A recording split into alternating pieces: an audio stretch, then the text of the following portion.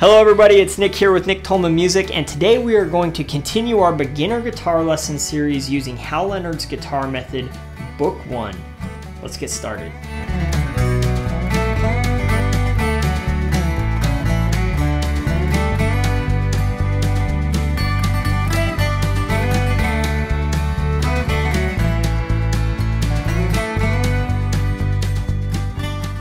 So we're back, and today we're going to go ahead and look at page 20 here in the Hal Leonard Guitar Method Book 1. And in this lesson we are going to learn a new concept, which is ties. And we're going to talk about that here in just a minute. We're also going to learn two new songs. One is Amazing Grace, and the other one is an exercise called Riffin, which I don't think is an actual song. It's just an exercise in this book that is kind of dealing with syncopation and incorporating ties, which we'll learn today. Let's go and start off by talking about ties. Now, a tie is a really simple concept, but can also kind of throw you for a loop a little bit if you're not used to doing it. All right.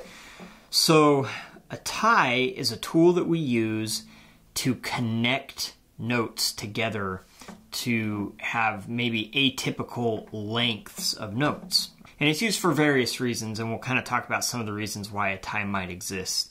But essentially all that's going to happen is if you have a half note, which is 2 beats, and a half note, which is 2 beats, and you tie those two notes together, you essentially have 4 beats, right? Same as a whole note. Now, so why would you use that instead of a whole note? Okay, so the most common situation that you're going to see a tie is when you want the value of that note to extend across the bar line, right? So if you have a whole note that's going to take up full 4 beats in 4/4 time, that whole note would have to start on beat 1 and take up the whole measure, right? You can't start the whole note on beat 2 or beat 3. That doesn't make sense because now your measure has too many beats in it. Right, so that's why we would use a tie. Okay, you could have a half note that starts on beat 3, uses up the rest of the beats in that measure, but it's tied to a half note in a new measure, and still you have a note that ended up being 4 beats long. Okay, now that's the reasoning behind it. That might sound super confusing to you. If it does, it's okay. The reasoning why doesn't matter that much. It's more the concept, making sure that you understand how to do it. So let's go and take a look at exercise 42. The first situation we have is a whole note, which is equal to 4 beats, and then we have that tied across the bar line to a quarter note, right? So essentially we have now a note that is worth 5 beats rather than the 4 beats and the 1 beat together, all right? And then we have a quarter note in the next measure, and then we have a half note tied to a half note, just like the example I was given a second ago. So a half note, which is 2 beats, tied to another half note. Now that whole thing, that whole tie together is worth 4 beats. And then we have a quarter note, and then we have a quarter note tied to a quarter note, which a quarter note is 1 beat, tied to another quarter note, which is 1 beat. It's worth 2 beats. All right. Really pretty simple concept. You just have to make sure that you're counting through these, okay? So let's go ahead and give this a try. This is exercise 42. This is at 72 on the metronome, and here's what it will sound like. 1, 2, ready and play. 2, 3, 4, 5. 1, 2, 3, 4. 2, 3. So on that one, you'll notice that I counted each figure with how long, how many beats it actually was. Now that can actually be kind of confusing to count that way. Let me show you another way you can count it to kind of keep track of the measures and where you're at. So here we go. We're gonna try that again. 1, 2, ready and play. 1, 2, 3, 4, 1. 3, 4, 1, 2, 4, 1, 2, 3, 4, 5, right? So all I did that time is I was following the beats that are written below the exercise. This is a good way to do it, to keep track of where you're at in the music, because sometimes when you have odd values of notes, like 5 beats long or whatever, you might kind of get off a little bit. So it's important to keep track of where we're at in the measure. All right, so what I like to do oftentimes in that case is, instead of counting, like that first tie, instead of counting 1, 2, 3, 4, 5, in my head I'd be counting 1, 2, 3, 4, 1, because I know that that last beat of that figure is on beat 1 of that next measure. Okay, all right, let's try that one more time at 72. I'm not going to count very loudly this time, so you can just see how it sounds. Here we go. 1, 2, ready and play.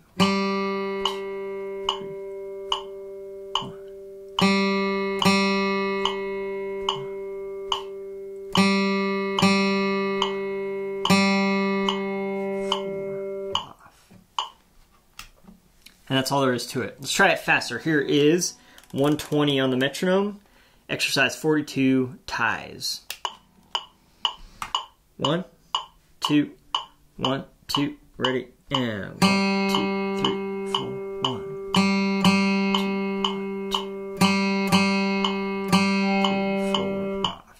All right, so that exercise 42 is all about just helping you understand how ties work. So don't stress too much about it. You're going to see those ties go into action in these next two exercises. So let's go ahead and take a look at exercise 43. This is Amazing Grace, all right? So we have 3 things essentially that we're going to be focusing on this. We have the melody, we have the chords, and we have the lyrics or the singing, which obviously is an optional part if you're wanting to learn how to sing and play at the same time. This book is great for that because it gives you a lot of simple songs and melodies that you can sing along to. But if you have no interest in singing, then don't worry about it, all right? Okay, so here we go. Let's start out with the melody. This is exercise 43, Amazing Grace. We're starting at 72 on the metronome. We probably won't go too much faster than this just due to this song. It's about where we generally would play this song. Anyway, so here is 72. Go 1, 2, 3, 1 and 2.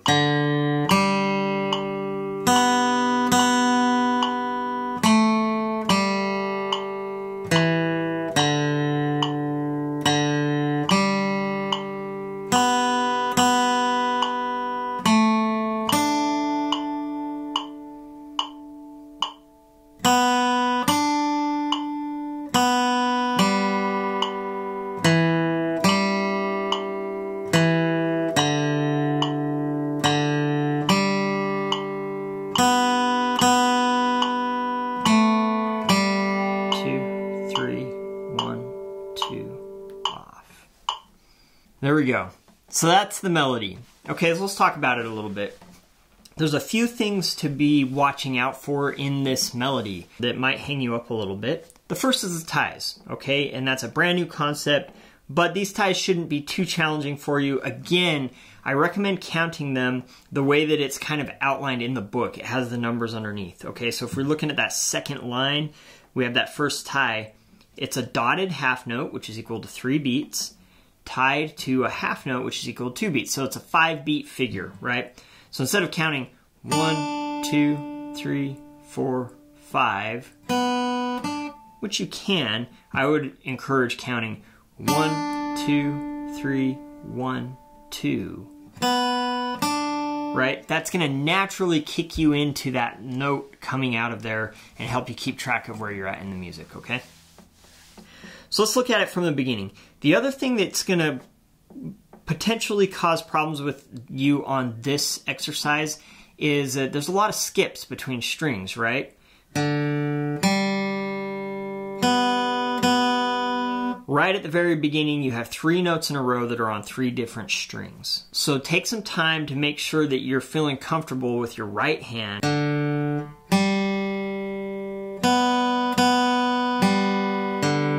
Okay, making sure that you're feeling comfortable with where those strings are at.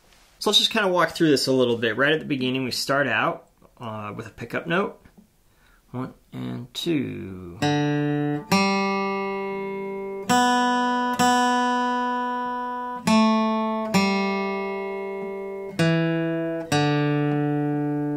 right? To me, that's kind of like the first phrase, or maybe the first chunk that you might focus on. Is just basically the first line, okay?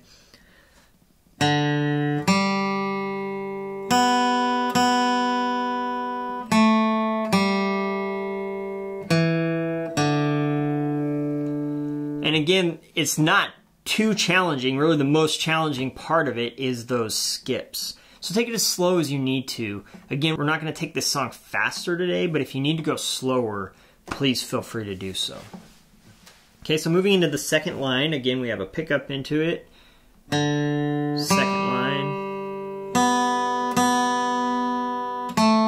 1, 2, 3, 1, 2. Again, some more skips. And into the third line.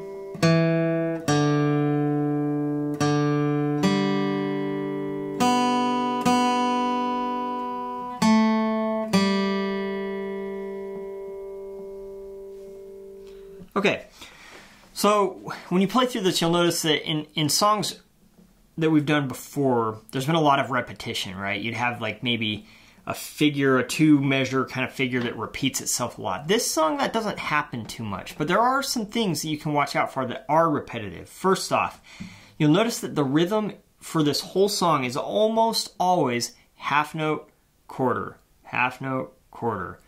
right?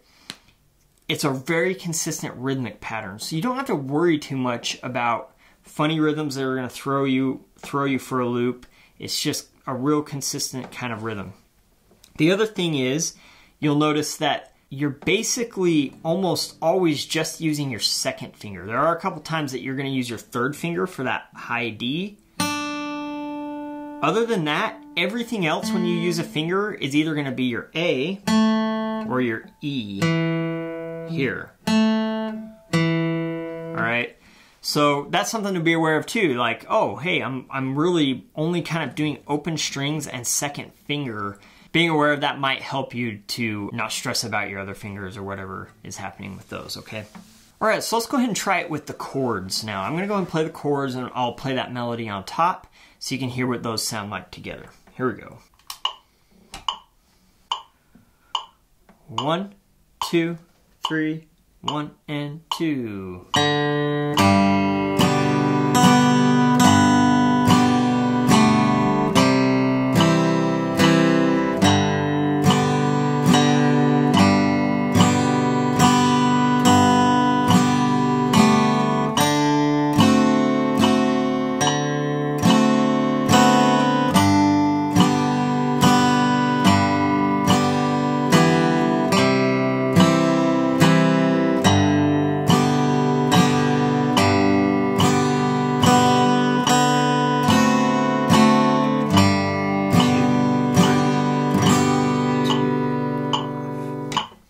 And that's the chords.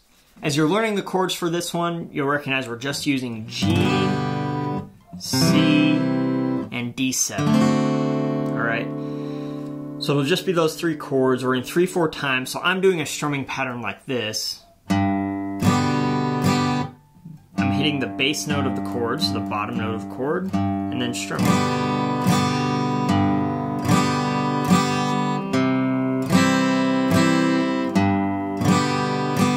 You can do that, or you can just strum straight quarter notes.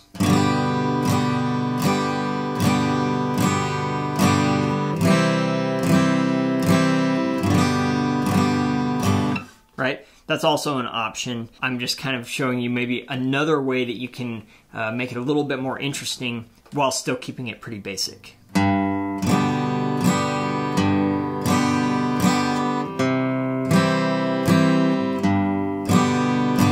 Alright, pretty straightforward. Alright, so let's talk about the singing. Again, your process for learning to sing this would be to start with singing along with the melody. So if the metronome is on here, we can start here.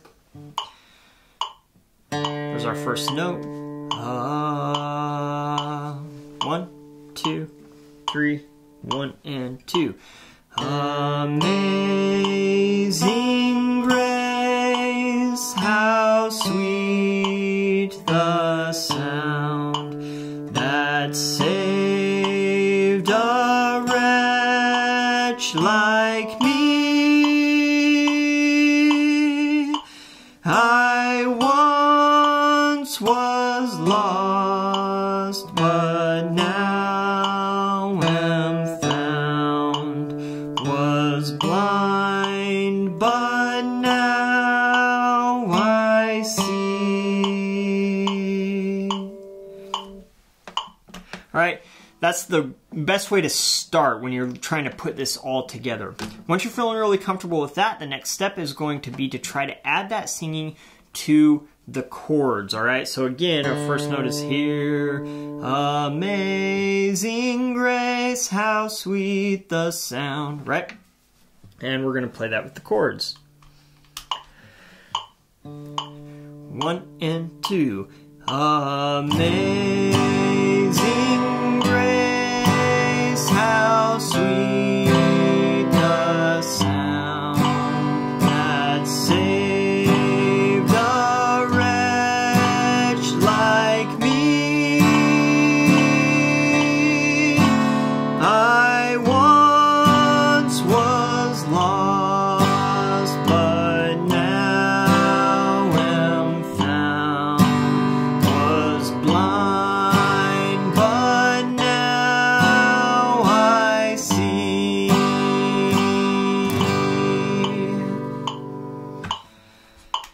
And there you have it. Okay, this is a great one to practice your singing and playing together. It's a really common song. Most people know the melody. It flows really well. The chords aren't too difficult. So spend some time working on it, and it should be great. I'm sure you'll enjoy it when you get it down. All right, so let's take a look at this last exercise. This is Riffin. We're going to go ahead and start with the metronome at 72. We will bump this one up here in a little bit. So we've got melody here at 72. 1, 2, 3, 4. 1, 2, 3.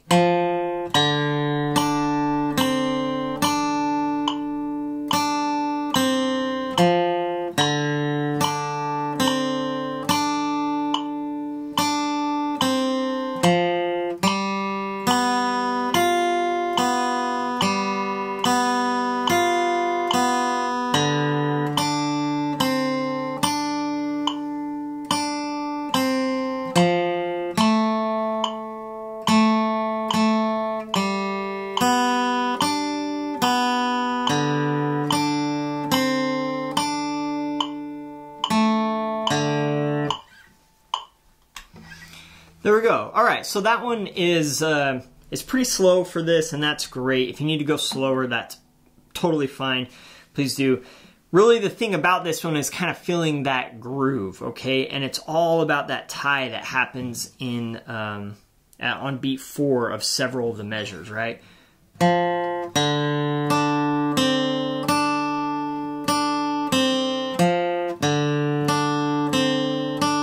Right?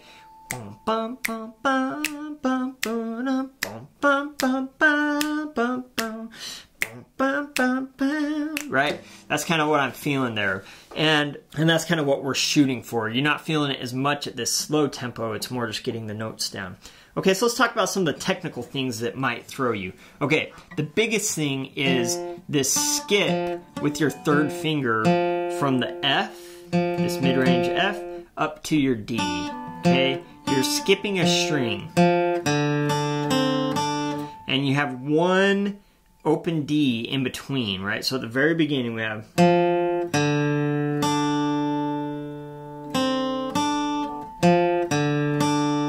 Alright?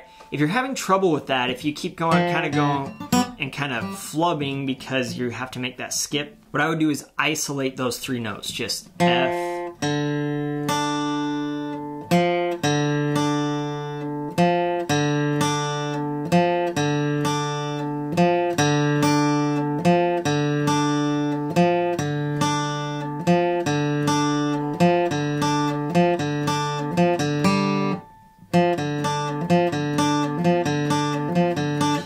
do that as many times as you need to until you're feeling really comfortable with that skip, okay? 1.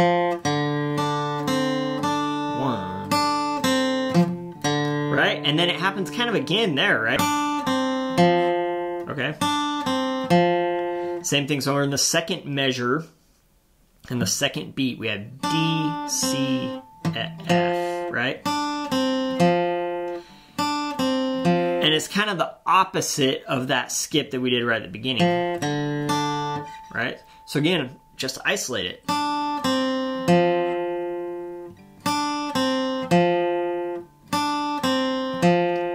And then it moves into that same thing we did before, okay? So again, isolate, isolate, isolate. Starting on the second beat of the second measure, I would play those like 5 notes right in a row. D, C, F, E, or D, D, right? And do that as many times as you need to.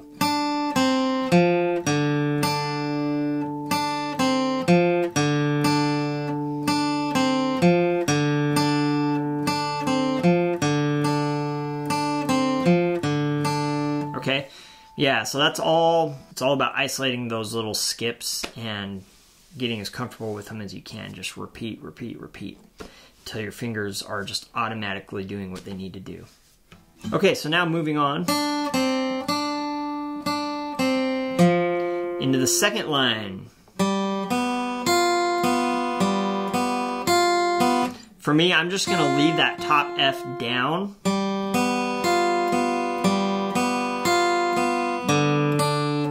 And then we're back to the groove again. And then the third line.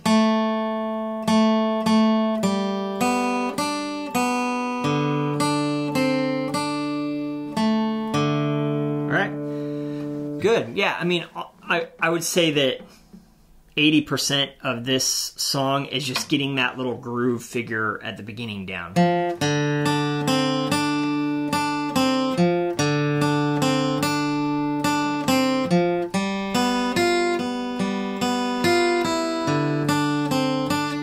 Right, and as soon as you have that really happening, the little other parts that happen in here are pretty easy. Nothing too fancy, okay?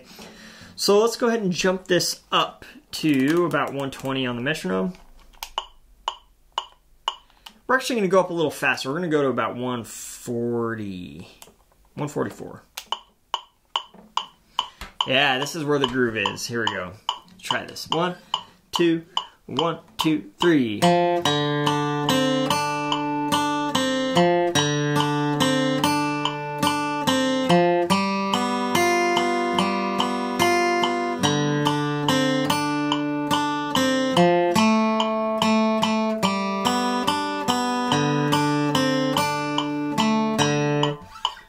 And there it is. All right, so let's go and try it with the chords, and that'll be it for today. So here we go. Again, so you'll notice that these chords are, they're grayed out, so these are just teacher chords. If you want to learn them yourself, by all means, look ahead and see if you can figure out how to play a couple of these chords. Really, it's just the A7, which we haven't learned yet. But yeah, be my guest. Here we go. So here is the chords for you to play along with. 1, 2, and 1, 2, 3.